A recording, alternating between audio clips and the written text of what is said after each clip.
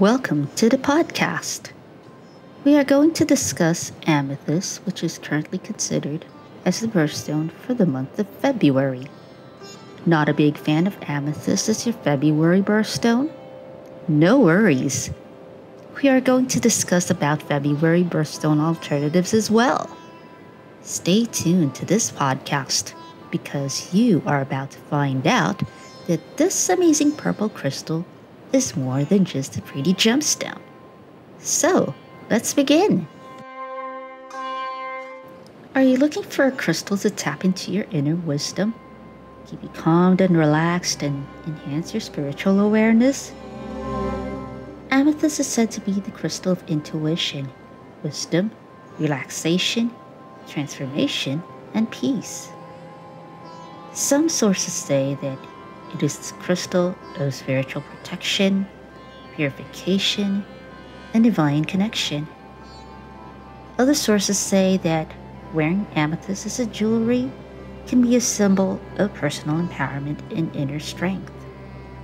Amethyst has been used for centuries for its powerful metaphysical properties, including promoting calmness, clarity, and intuition. This crystal is associated with the third eye, crown, and etheric chakras. It comes in a variety of beautiful shades of purple, ranging from reddish violet to pastel lavender. It comes from Brazil, Uruguay, Sri Lanka, Australia, and Africa. Part of the quartz family, amethyst gets its purple color from iron and manganese. It solidifies into crystals in volcanic rock cavities, forming geodes as a result. Whether you're wearing it as a jewelry or place it in your home or workspace, amethyst can help you unlock your future potential and live your best life.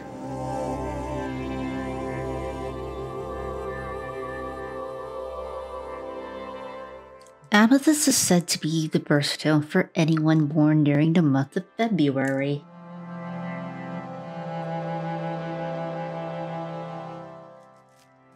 What I have right here are different forms of amethyst crystals, ranging from clusters to tumbled to raw, to even pointed ones. So this one, the one that I'm showing you right now, is a pointed amethyst crystal.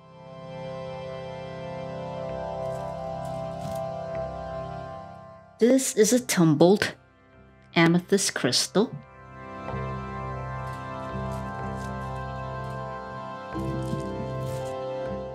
And this one is a cluster amethyst crystal. It even comes in other forms as well, such as geodes and raw crystals as well, which currently I don't have it with me, or I don't have some of them right now. So anyways,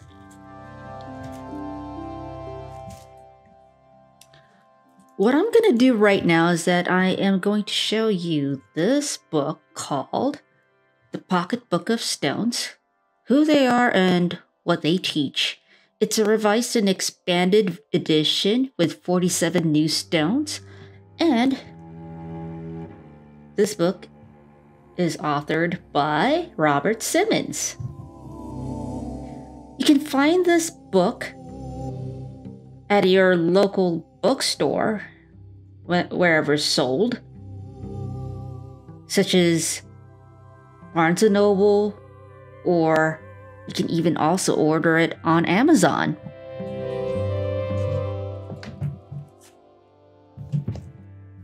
Alright.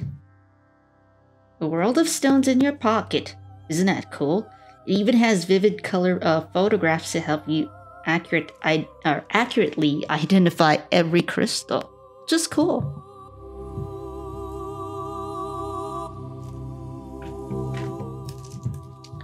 So this is a photo of Amethyst. Isn't this beautiful? So it even has the keywords, chakras, even the element, physical properties, emotional properties, as well as spiritual properties of amethyst. So what I'm gonna do is I'm gonna read it a little bit. So it says keywords protection, purification, divine connection, and release of addictions.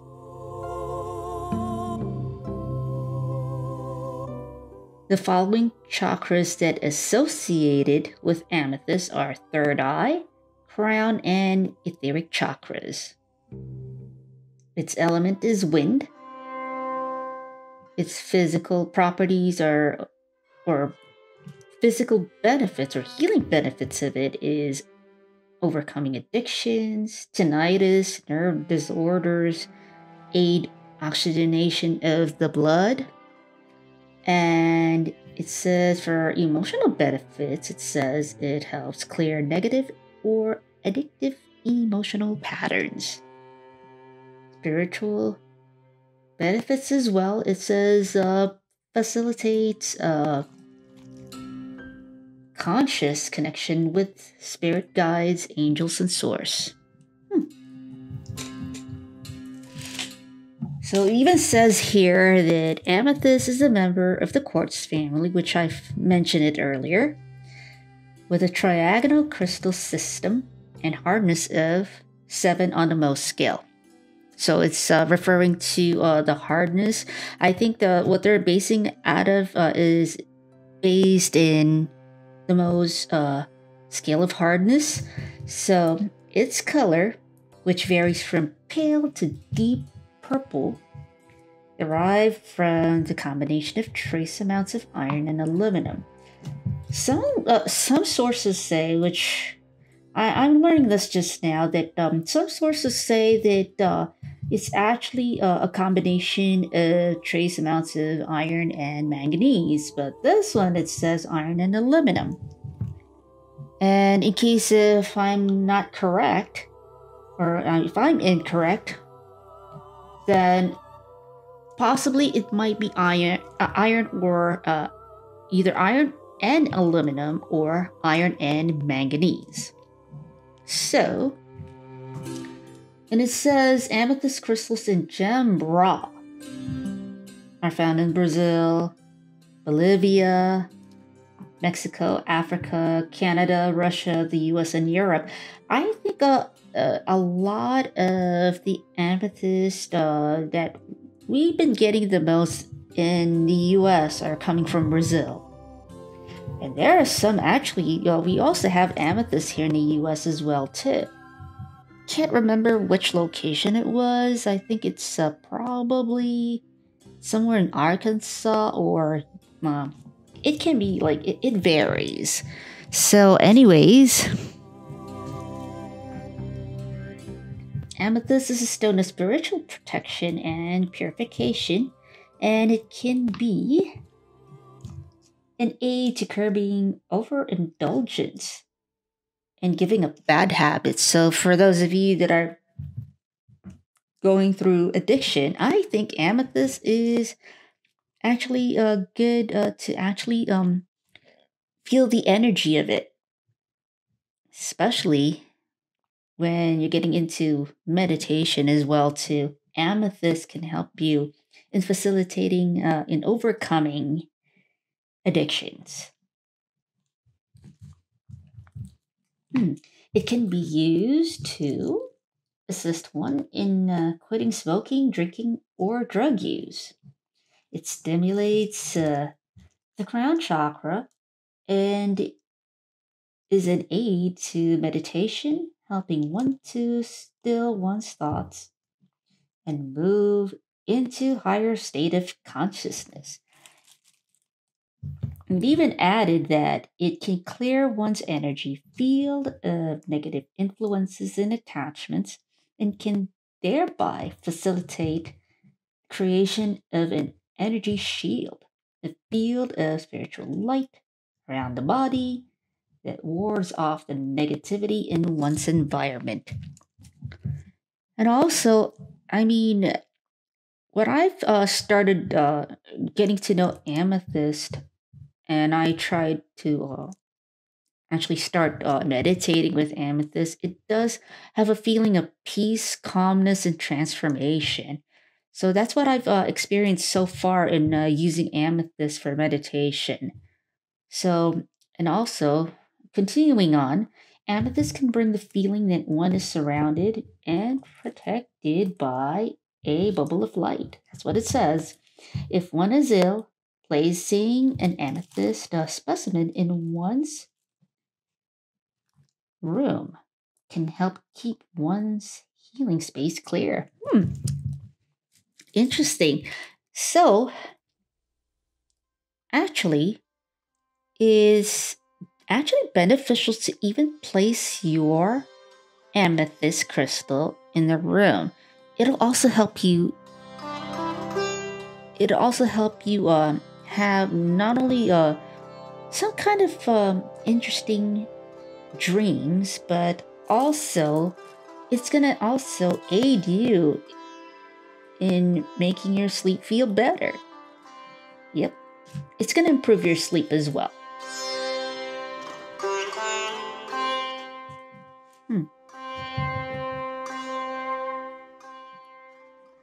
So also, it even says on this book that wearing amethyst maintains the inner space of one's body and energy field in a space of balance and well-being.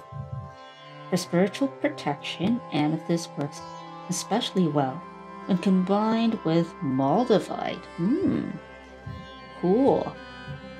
The spiritual connection provided by amethyst can be enhanced by azestolite,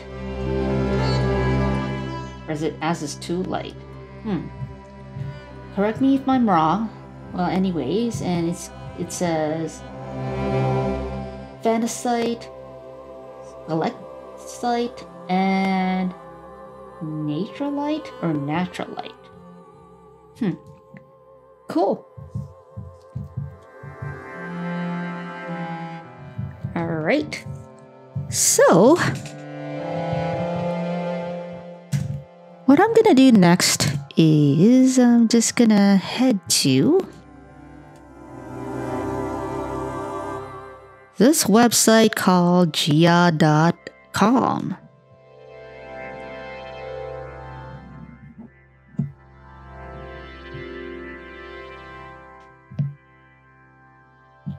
Okay, just give me just one moment while I'm trying to pull up the website. And gia.com, it's the acronym GIA. It's the acronym for Pardon me, folks. I should have been prepared for this. It's the acronym for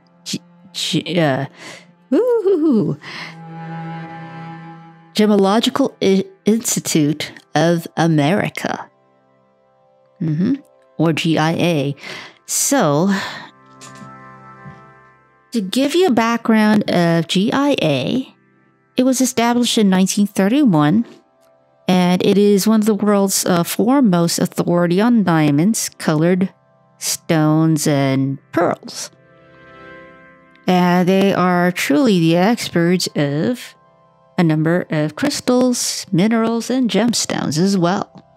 And they are actually a non-profit institute, so GIA is actually the leading source of knowledge, standards, and education in gems and jewelry. And they also participate in some kind of research, and they also provide news and even education, and as well as analysis and grading. And on their website, they even have the Gem Encyclopedia as well. Pretty interesting. And it's been around for over 90 plus years. Well, wow, that's cool.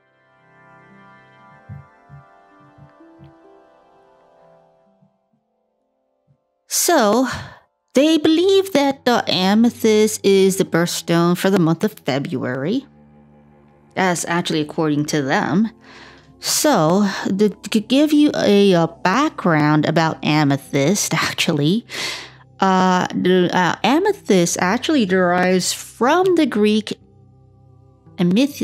amethystos, according to them, which means a remedy against drunkenness. It does make sense, though. The one that I actually read to you under the book, the pocket book of stones, it does show that amethyst actually helps you in fighting addictions, including preventing you from getting drunk. It helps you become alcohol free. It does take some time, though, but it does help you keep yourself calm and have that transformative feel to it and energy to it too. So that's cool. And moving along, a benefit long ascribed to the purple birthstone, according to them. So because of its wine-like color, they say that early Greek mythology associated the gem with Bacchus, the god of wine.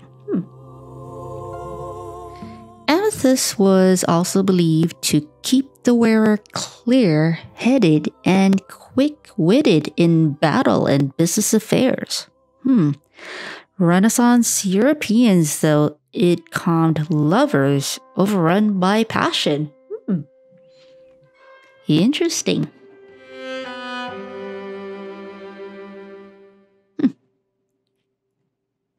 Amethyst, they say, is a gem traditionally given for the 6th wedding anniversary. So, anyways, they say that you can wear it in celebration of your wedding nuptials or as your February birthstone, and you'll be in royal company. So a number of them have actually worn them before. For instance, Catherine the Great, the Empress Catherine of Russia, from 1729 to 1796, had a penchant of the gem and decked herself in amethyst necklaces, earrings, and other ornaments. Even the famous jewelry connoisseur Wallace, Duchess of Windsor, from 1896 to 1986, made a memorable statement when she wore a lavish Cartier-designed amethyst bib necklace to a gala in Versailles in 1953, according to gia.edu. So, if you'd like to learn more about it, you can go to their website at gia.edu. And I'm going to put a link to into the description about February birthstones according to GIA or GIA. Anyways, this is pretty interesting. So, also, according to GIA, amethyst was found in Russia, which was the major source of amethyst until the 19th century, according to them, when large deposits were found in Brazil as well. Then also, in addition, the most important sources of amethyst are in Africa and South America as well. But they also say that Brazil is still a major supplier, especially its southernmost state, Rio Grande do Sul. So anyways, amethyst from Brazil, according to them, sometimes forms in hollow, crystal-lined geodes so large you can stand in them. Interesting. Alrighty.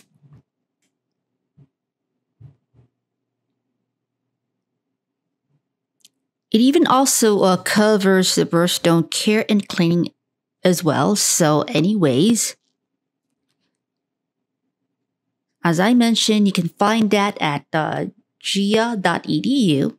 And I'm going to put down the link in the description as well about the February birthstones. There's a lot of things to learn about amethyst as February's birthstone. So you might as well check it out. Next, I'm going to be reading Amethyst from Gemstones.com as well. And also, stay tuned for the February birthstone alternatives that I'm going to be also covering as well, according to Gemstones.com as well. So, moving along.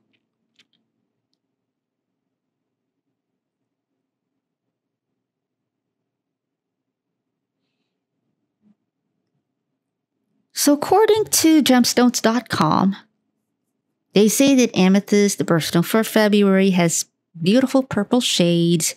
So these are actually ranging from reddish purple to violet to pastel lavender, according to them. And they even mentioned that amethyst crystallizes in volcanic rock cavities, creating geodes as a result. So, also, they added that these are often cut to make gorgeous displays that are the perfect addition to your crystal collection or make for unique home decor.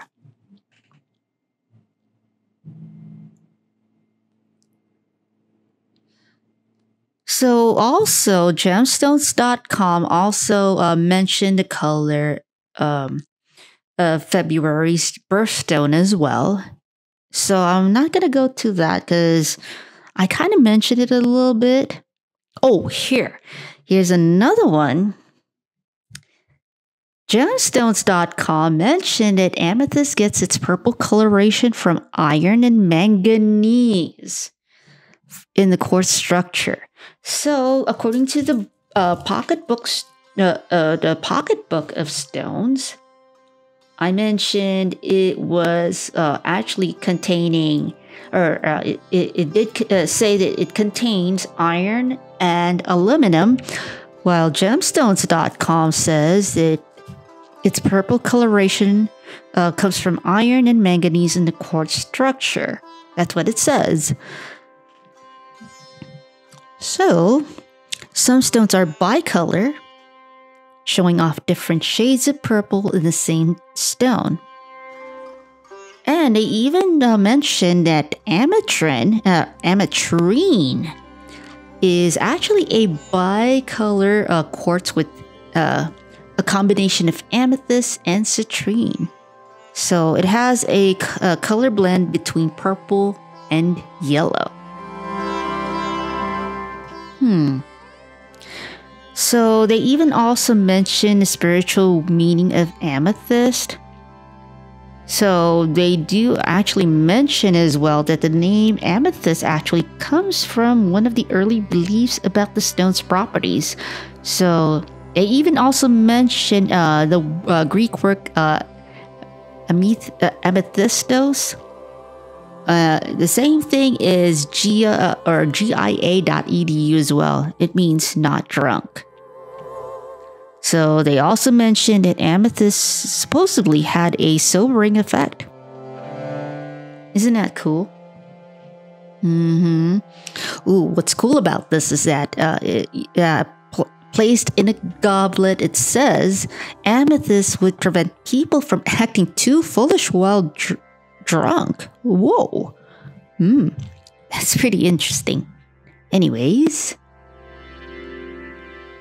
And even wearing amethyst, they say, would help the wearer keep a level head and make rational decisions. Interesting. Even they say that Egyptians, Romans, and Greeks associated the purple of amethyst with wisdom and peace. So not only Greeks love amethyst, but also Egyptians and Romans during the ancient times loved amethyst as well.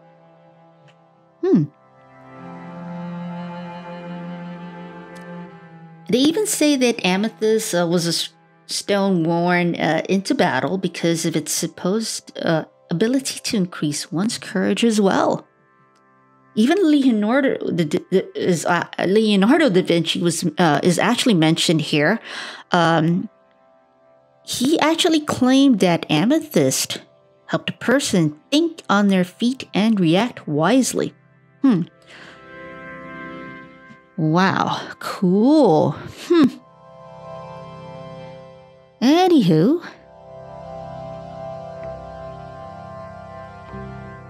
wow, this is also interesting. They even mentioned a different species of amethyst, which I didn't know. It's not just ametrine that was mentioned, which is a combination of amethyst and citrine. They even have the so-called Rose de France amethyst. It's said to be a color variety of light lavender or lilac shades of purple. So this variety is more subtle, but it is loved by collectors and jewelry wearers. They even have Siberian amethyst. So this type of amethyst is purple with hints of mostly blue, but some red undertones. I didn't know that. Uruguayan, on the other hand, the Uruguayan amethyst, it's possibly one of the rarest of all amethysts according to Gemstones.com. So Uruguayan amethyst is found in the Artigas region of Uruguay. Or for some of you Spanish speakers, I know that you guys pronounce it as Uruguay. So anyways, their darker purple gives them higher value than most lighter amethyst. Pretty interesting. And I would like to add also about Siberian amethyst. They actually also mention that Siberian amethyst has a regal colorization that looks beautiful set in gold. What the? Interesting. Alrighty. Cool. Cool. Here's another quote or another say from Gemstones.com that Saint Valentine wore a ring of amethyst engraved with an image of Cupid. In addition, because of his beliefs in the virtue of love and marriage, amethyst is associated with romance and it is the perfect stone for new couples. Great. It's actually great to have amethyst just in time for Valentine's Day. Cool. Oh well.